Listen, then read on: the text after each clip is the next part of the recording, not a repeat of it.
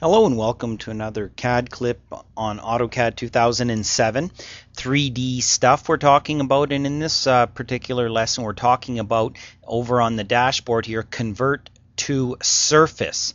So what you can do then is you're creating surfaces from various objects. So I'm going to start by clicking on that command. I'm going to hit my good old F1 command, which brings up my help menu, and I'm going to have a look at this, and this command F1 bumps you straight into the help for that particular command if it's been activated, and it converts objects to surfaces. Basically it converts objects to surfaces, and the process is here, and you can see that you can create a surface from a 2D solid. So this is a 2D solid, and this gets converted to a surface. This is a region, okay, and this is the resultant surface. Okay, this is a splined, or looks like a fit curved polyline with a zero width but a thickness, a height type thing, and then it creates a surface from that. This is a line with thickness, and the resultant is that surface. This is an arc with thickness, and it creates that surface. And this is a 3D face, and it creates a surface. So here we have these here: surface, surface, surface, surface, surface, surface, and the objects, they start from over here. Okay, so we'll just go back to our screen. I've just done a bit of a screen capture on that, and I'm going to do these one at a time just to kind of go through them. So first thing I'm going to create is a 2D solid, and that command, believe it or not, is SOLID, solid, and you have to kind of make a bow tie type shape, and I'm not going to get into that, but I'm going to go click one, read my command line, second point, third point, fourth point, and then I can continue by going third point, fourth point, third point, fourth point, and continue making these. Okay, I'm going to erase these, they're individual. So that is if I list it, is a solid, but it's a 2D solid. Okay, I might be able to push, pull, or extrude it, however. So what I'm going to do now is go down here, convert to surface, pick on my 2D solid, enter, and it's done. Then I'm going to take this thing and move that over.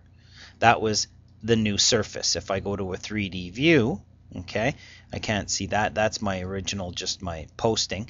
And then if I go to my conceptual view, okay, if I list this, that's a solid. It's a 2D solid because the zeros are all, the Z's are zero. And if I list this, this is a planar surface. So converted that 2D solid to a surface. Basically, that's all it did. Okay, I'm going to go back to here, back to my wireframe so I can read my notes. A region, okay? I'm going to draw a polyline. I'm going to click around, doesn't matter, however I want, C for close. I'm going to type REGION. I'm going to select this object, I'm going to turn it into a region. If I list this, tells me it's a region, okay? And we can learn more about regions as well, but I'm going to go back to my 3D view, and I'm going to use my convert to surface, pick on the region, enter, and I'm done. Move that over, and remember our DEL OBJ setting to 0 means don't delete the original object. So there's our two new surfaces created from a 2D solid and a region. Okay, working our way through. Okay, an open zero width polyline with a thickness. So let's draw a polyline here. Okay, it's open, it has a width of 0. Remember, width gives it kind of a 2D width, and I'm going to say PE for polyline edit. I'm going to pick on it, I'm going to say F for fit curve, and hit enter. Okay, I'm going to go to a 3D view, I'm going to say convert to surface, pick on here. Oh, I need to give it a thickness, sorry. I'm going to give this a thickness of 10. Okay, polyline, fit curve, thickness. Now I'm going to go to here, convert to surface, pick on here, enter, and it's done. Okay, move L for last. There's the surface I created, okay, and it has surface properties, etc. Okay, created from a polyline with open polyline with a thickness. Okay, back to here.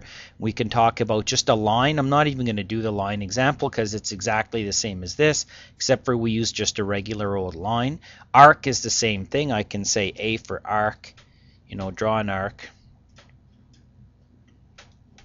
Okay, I can take that arc and I can give that arc a thickness of 25, hit enter, go to my 3D view, convert to surface this, enter, and then M for move, L for last, create that.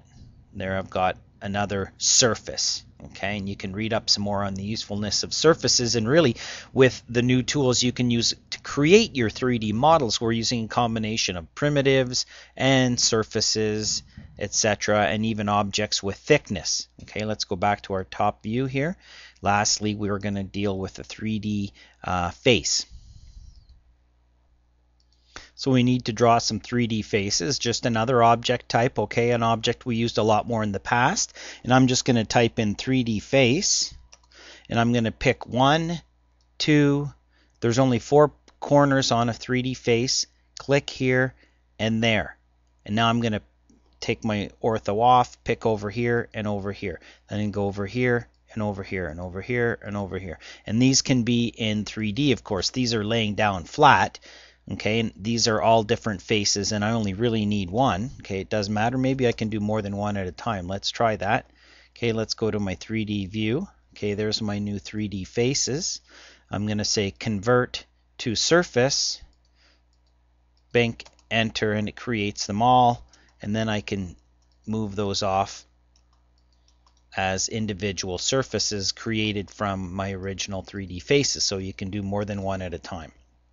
So I would experiment a little bit more with that, but nothing complicated. Okay, back to my top view. So creating 3D faces and converting 2D solids, regions, polylines with thickness, lines with thickness, arcs with thickness, and 3D faces, converting those all to be the new surface objects.